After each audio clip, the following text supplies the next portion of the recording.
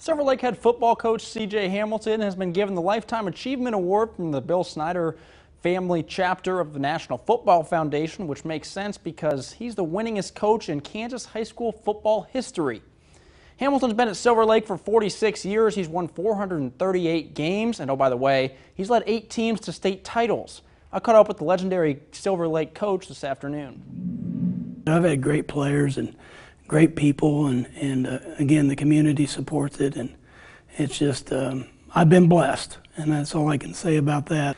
And hopefully I got a few more years left. Congratulations to Coach Hamilton, a football legend in the state of Kansas indeed.